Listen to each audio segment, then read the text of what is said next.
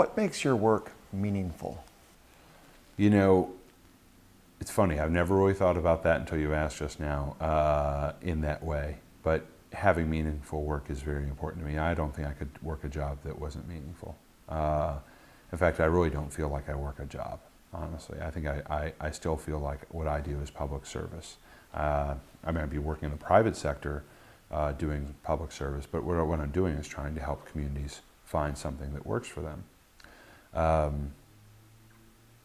You know, when I go into work and I'm able to help solve some problems, whether it be for a community or a government entity or an individual, that's when I walk home and I think that made all the difference in the world to me, and that'll give me the energy to get through the next day.